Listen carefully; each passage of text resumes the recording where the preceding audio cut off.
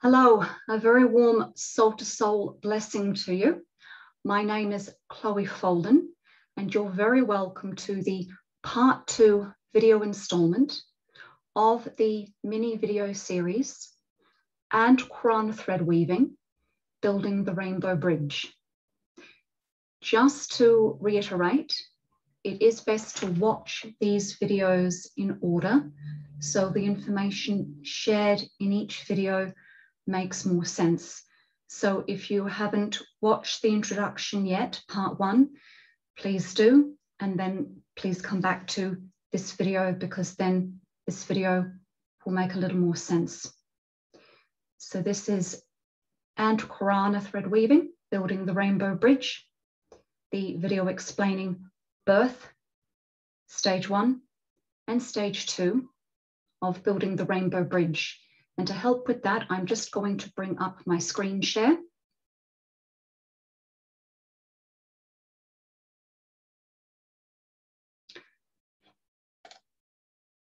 And I just want to bring up that document, building the rainbow bridge. So this is the free PDF document available on my website that accompanies this series of videos. So I'm going to come to stages of building the rainbow bridge on page 15. So I did say in my introduction to please take some time to read through the glossary. So then some of the phenomena I'm discussing is more clearly understood. Summary of the state of building the rainbow bridge. So before I start into stage 1, it's very important to first of all explain birth in terms of Antahkarana thread weaving. So just to keep this brief, because I believe I did explain this briefly in another rainbow bridge video. When a woman is pregnant, the baby forming in the womb, when that's occurring, hierarchy are of course very aware that that is happening.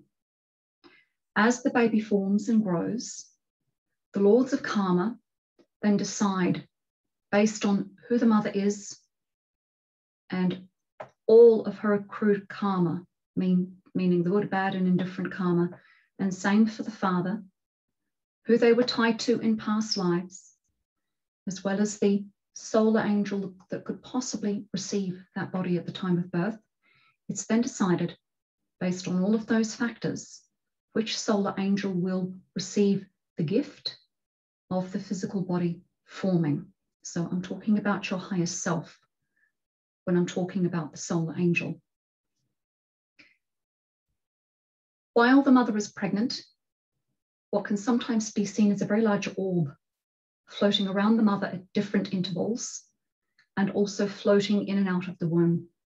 And what that is the solar angel being considered, coming down to just see how things are.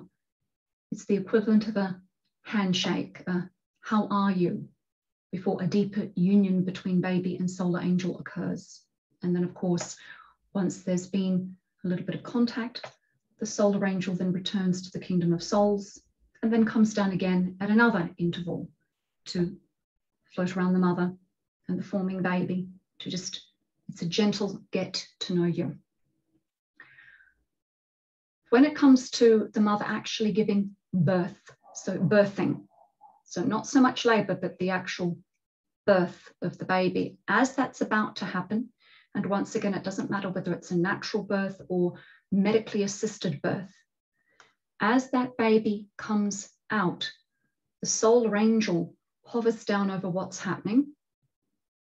And when the baby comes out, however that happens, the solar angel then hovers over the head of the baby.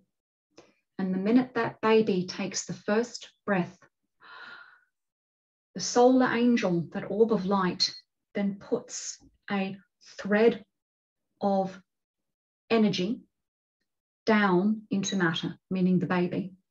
And that first initial linkage thread is a portion of the consciousness thread, which in this document is called the soul to head thread.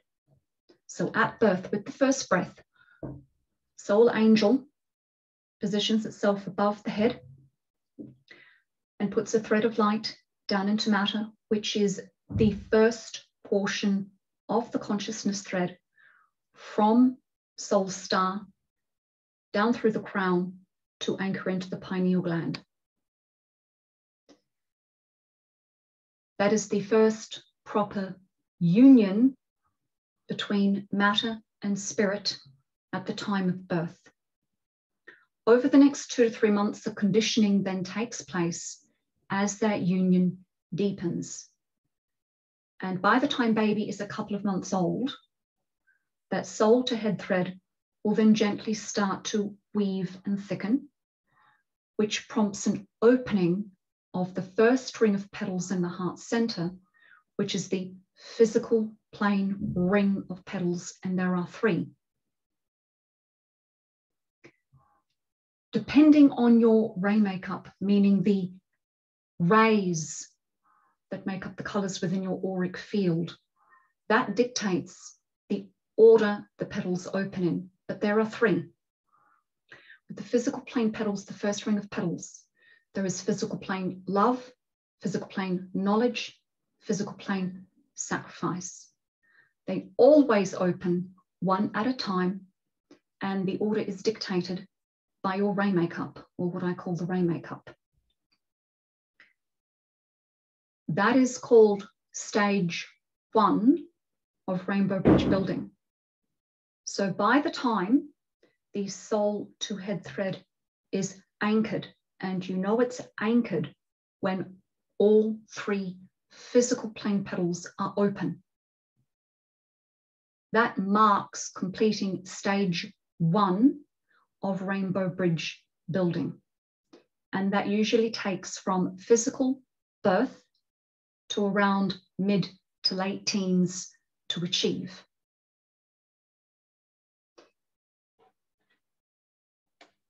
What I would also like to add, because this also helps the document make a little more sense as well, is when a baby is born and that union occurs, babies aren't born clear. That's mistaken impression. What happens is, based on the past lives that are recorded in the solar angel, meaning personality past lives, everything gets recorded for all of the good, bad, and indifferent that happened within those lifetimes. And that is then reiterated again in the next lifetime. But when babies are born, the union has to happen gently and slowly. So the minute a baby is born, it's all not there to see. Number 1, because it hasn't found form yet. Number 2, maturity age. It can't be registered properly by the personality. And number 3, timing. Timing in terms of life events that get triggered at different stages in one's life. So when babies are born, what there is the seeds of karma. When there is proper intact clairvoyant inner vision, with babies, you can see hints of where those seeds of karma will be.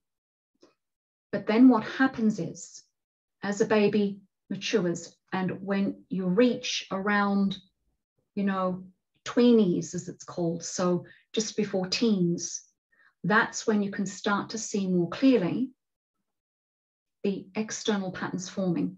Internal already there. You can already see internal in babies from birth. The external patterns are starting to form more at that point in time. So the seeds of karma are starting to pattern out and mature in terms of where there was karmic imbalance from past lives, where there has not been full resolution of certain experiences from past lives.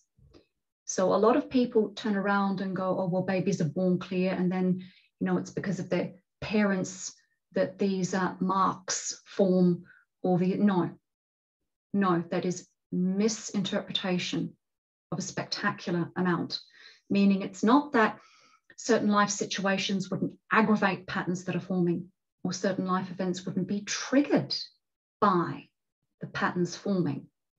But nobody is born clear, especially in this point in time in human evolution. The bulk of humanity is on a reiteration treadmill.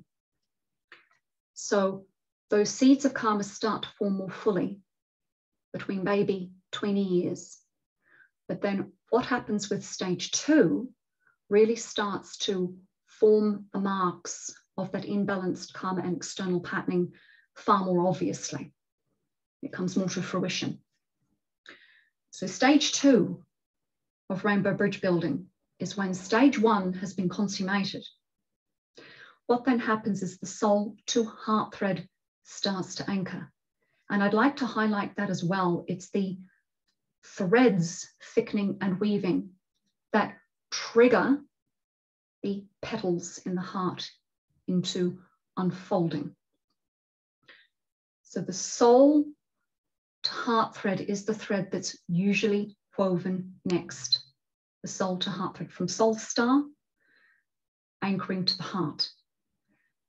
As that thread starts to weave and thicken, it triggers the opening of the second ring of petals, which relate to the astral plane. So the first ring relates to physical plane and physical plane development and lessons. The second ring of petals relates to the emotional plane and emotional development.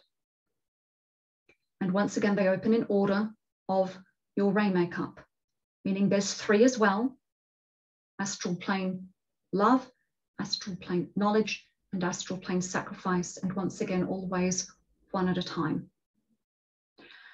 As that thread starts to weave and thicken, and for most, that's around mid-teens to late teens, it triggers those astral plane petals into unfolding, which trigger life events that are mainly for deeper emotional development and growth. That usually then takes the first portion of adulthood to reach or just stop shy of. What I mention in this document, and it's here on page 18 of the PDF, most adults on the planet have 3 to 5 heart center petals open, the soul to head thread fully built, and a partially built soul to heart thread. Most adults look like this to me until they do deeper work to start removing external and internal patterns. So by the time someone's reached mature adulthood, not by virtue of character, but by virtue of years, just maturity years, that's usually where someone's at. And I'd also like to make the point, but I might put this in another shorter video, that coming back on what I said earlier of the first breath, I find it quite sad that that information has gotten lost, that that's the importance of the first breath. That first breath at the time of birth is the window that allows the solar angel to put a portion of light down into matter to start the formation of the soul to head thread. That is the importance of the first breath. It's not just the release that when the baby breathes and hacks up any phlegm or fluid, it marks you're here. You know, you've come into the realm of the living fully with your solar angel. I do also believe that this is the reason why astrologers need your time of birth, at least proper decent esoteric astrologers. That's, I believe, the reason it's so important and needed, because it marks that event. Coming to what I was just about to start to talk about in terms of taking the majority of, well, not the majority, but the first portion of adult years to reach, that by the time someone is 21 years of age, everything that was in terms of where all of the potential was gained in previous lifetimes, in terms of where all of the ill that hasn't been worked through, where it will be. In other words, by the time you've reached 21, everything in terms of all of the good, bad, and indifferent that is going to occur, that stage has been set, and everything continues to reiterate from that point. So I also find it quite sad that that's also been forgotten about the relevance of age 21. 21 marks you being able to physically live to a point where you're now at a point where you are on the replay button for everything that will be. So for most, by the time they reach 21, they are just short of finishing stage 2. So around maybe 4 to 5 petals open. And what I mean by that paragraph that I just read from the PDF is that is the point the majority of humanity reaches organically, meaning without any enforcement technique, just by virtue of living, breathing, and being. That is the organic point of evolution that you reach. If you want to develop further and seek to heal imbalanced karma that's causing a reiteration of ugly occurrences and repeated difficulties, then a proper karmic clearing technique must be employed to help you along the rest of the way. Otherwise, that's where someone stays, no matter how long you live. So just to reflect back on our very long human history, it's taken this long in human history for humans to evolve, meaning the human family, to evolve to just short of stage 2.